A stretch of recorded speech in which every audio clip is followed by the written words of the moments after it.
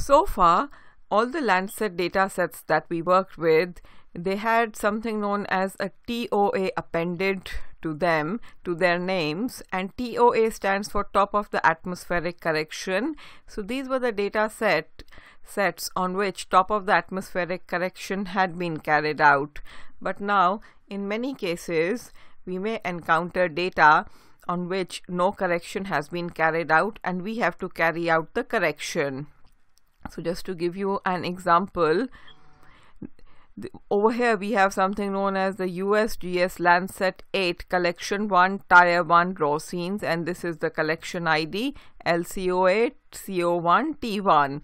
So basically these are the data on which no atmospheric correction has been carried out. And now the same thing happens here. USGS Landsat 5 Collection 1 Tier 1 raw scenes. So basically when we have data that are basically in form of raw scenes, and that is collection 1 Tier 1, on these data we need to apply atmospheric correction, and these are, in case of Landsat 5, it is going to be L2O5 and CO1T1. So basically CO1T1 means that we have to implement corrections on these data to get the TOA product. And in order to locate these, you can say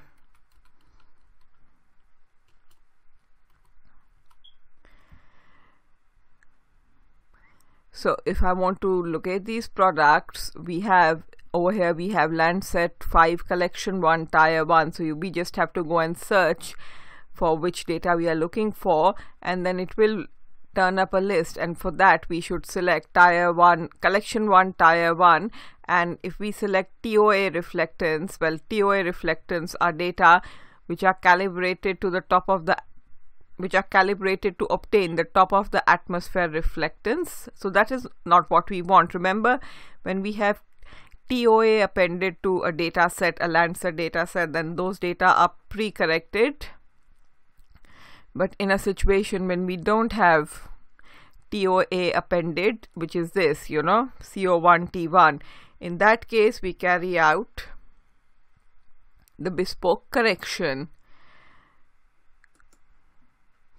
The first thing, I'm going to read in an image collection into variable L8. So I'm going to say EE image collection Landsat LCO8 CO1 T1. LCO8 CO1 T1. And I have provided you with the links to the raw scenes of Landsat 8 and Landsat 5. And then I've created variable region and EE feature collection FT. And in this I'm going to read the boundaries of the Thailand protected area, and here we have var spatial filtered LA.filter bounds LA region. So basically we are going to filter everything to the boundary of the protected area or thereabouts. And then I have var temporal filtered. So the data which have been spatially filtered, on that I apply the function dot filter data 1st of January 2017 to the 31st of October 2017, and then I'm going to sort from the least to the most cloudy, and I'm going to store the results in the variable sorted. So temporal filter dot sort underscore cloud cover, and remember these are the things that we have covered. I'm just going over them, and in order to get the least cloudy image, we are going to say var scene EE.image sorted first. So basically in this we are going to sort things from least to most cloudy, and when they have been sorted, then we are going to obtain the first one, the least cloudy image, by saying dot first round brackets, and that's it. And map dot add layer scene bands B4 B3 B2. So let me just run it.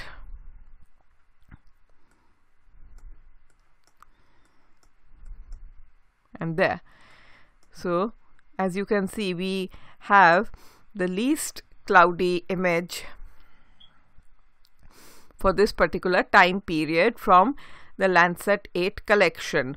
But however, since these are raw data, the top of the atmosphere correction has not been applied on these data. So I'm going to apply that, and within Google Earth Engine, we have something known as algorithms.landsat, which provides a lot of inbuilt Landsat based algorithms to carry out the corrections that we need to carry out. So we are going to use the algorithms from the family algorithms.landsat, and we want to convert raw data to radians first. So I'm going to create a variable radians, and then I'm going to say algorithms. So I'm going to say, because I want to access the algorithms present in here,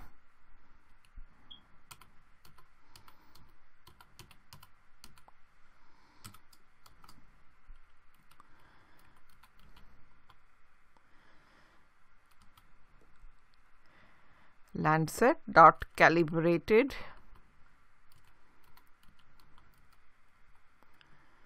radians,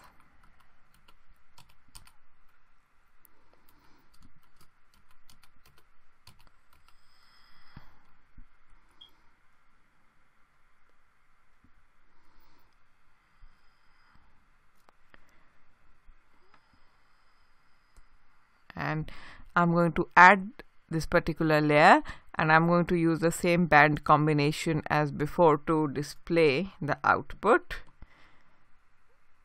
radians.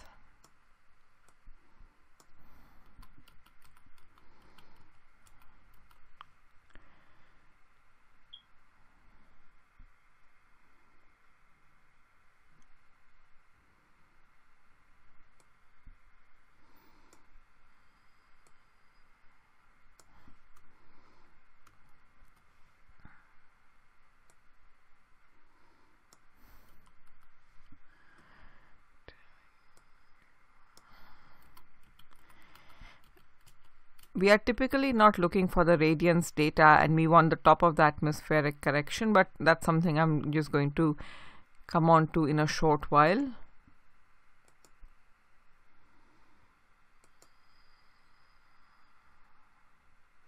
So there.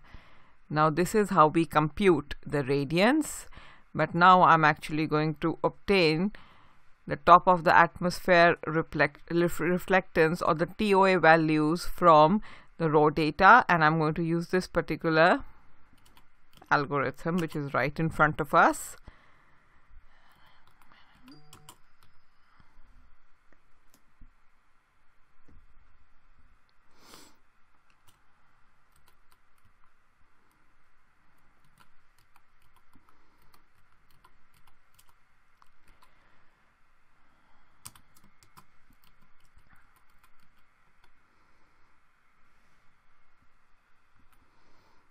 Landsat.TOA, which stands for top of the atmosphere scene.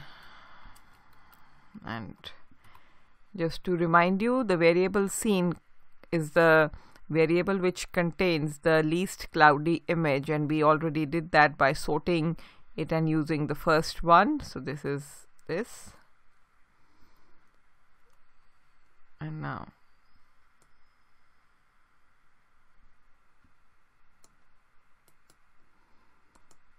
to actually add the layer.